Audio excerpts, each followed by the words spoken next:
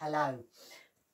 Right, I've done some acrylics on cloth many years ago, about 25 to 30 years ago. And I found them in a drawer and they still look good. So I've decided to put them on boards, and that means hello in Serbian. And let's see what they look like. Yes, they were all completed on a vacation where I didn't have any materials and supports. So I found some cloths in a skip and put acrylic paint on them.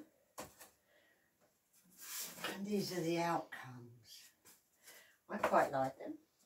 They bring back memories to me.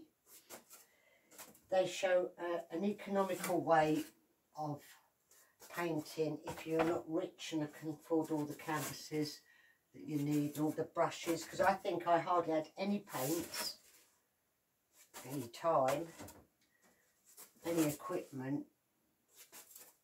I think, and they're very light fast. After all these years they still look good. So putting them on board, gluing them on with PVA glue, and then we can put a frame around them. But because they're on cloth, they're easier to show like this.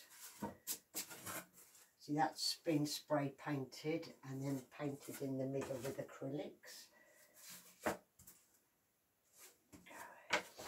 Yes, each of these have a story.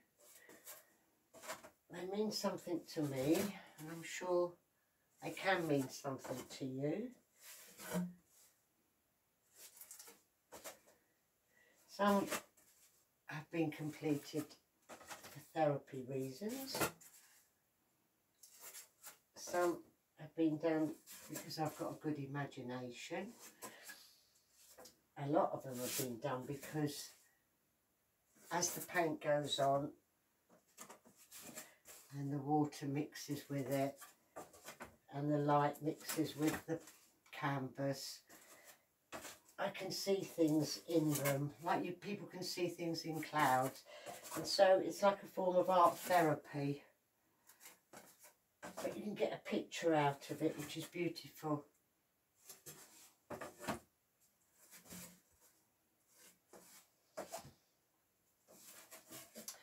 They say 2000, so I was in Amsterdam. Things happened. There's a bit of therapy.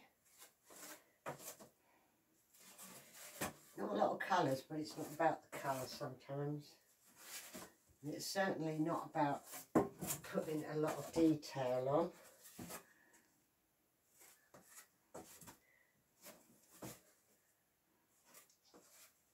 That's a dog that died. This is about me, I think.